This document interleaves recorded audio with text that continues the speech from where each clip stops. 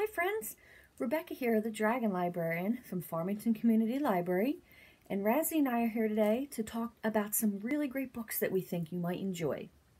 So again, we are still continuing to celebrate Banned Books Week, which is at the end of this month, so next week. And so all month we're talking about different books that have been banned, why they've been banned, and why I think you might actually really enjoy reading them.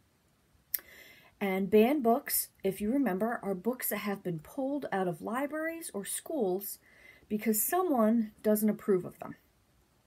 People who love books, like teachers, librarians, booksellers, and readers, like you, we all celebrate Banned Books Week because it celebrates the love of reading, the love of books, and the freedom that we have to read whatever we may want.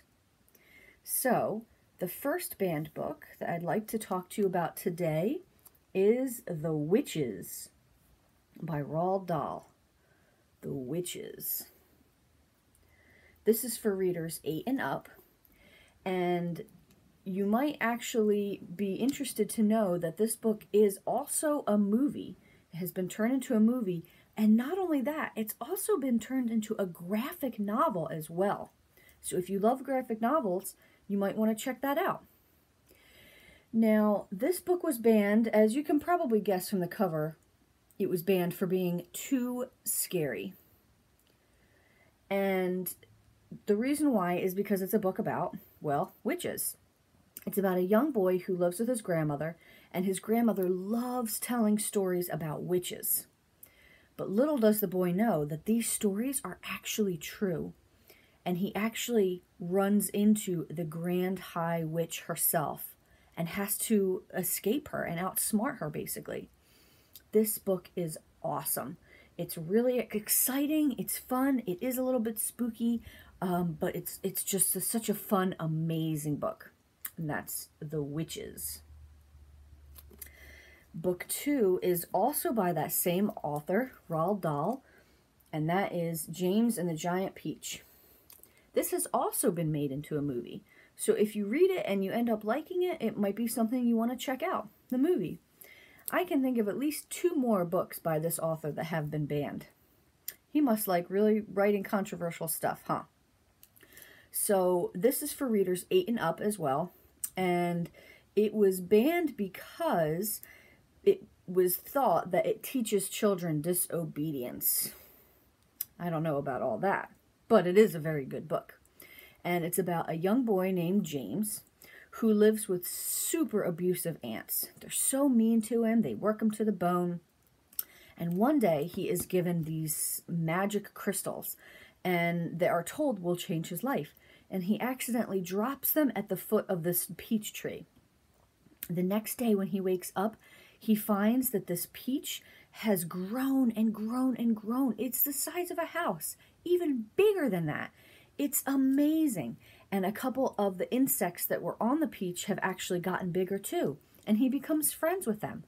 A grasshopper, a ladybug, a spider. And they go on this grand adventure that is just so wonderful and heartwarming. This book is absolutely fantastic.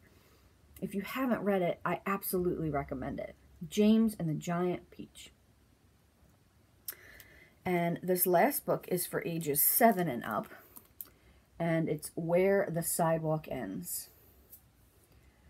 This book is actually one of the most challenged books ever. It is constantly, every year, being challenged or banned in schools and libraries across the country. And the reason for that is because it's considered rebellious and considered to promote kids to disrespect authority.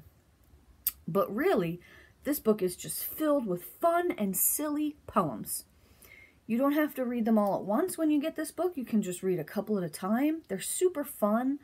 I love this book. In fact, I'd like to read you just a couple short little poems that are in here so you can get an idea of how awesome they really are. This first one is called Rain. I opened my eyes and looked up at the rain, and it dripped in my head and flowed into my brain.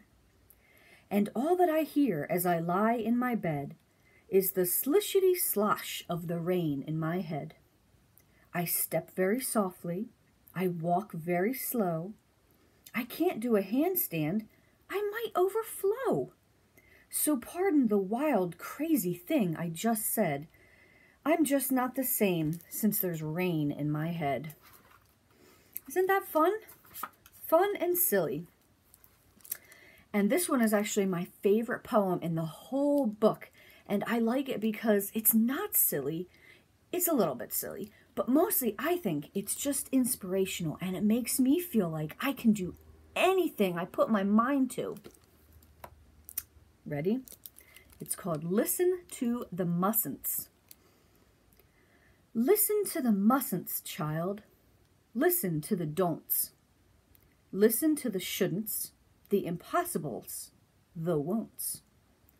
Listen to the never haves, then listen close to me.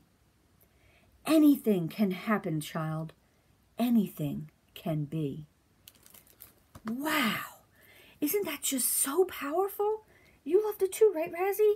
It's amazing. So I highly recommend this book. It's amazing. Even if you just check it out and just flip through it, and maybe you'll find a couple poems that you love. They're just super fun, and it's a great, great book. Well, that's what I have for you guys today. I hope you enjoyed them. If they seem interesting to you and you want to check them out, they're all available at the Farmington Community Library.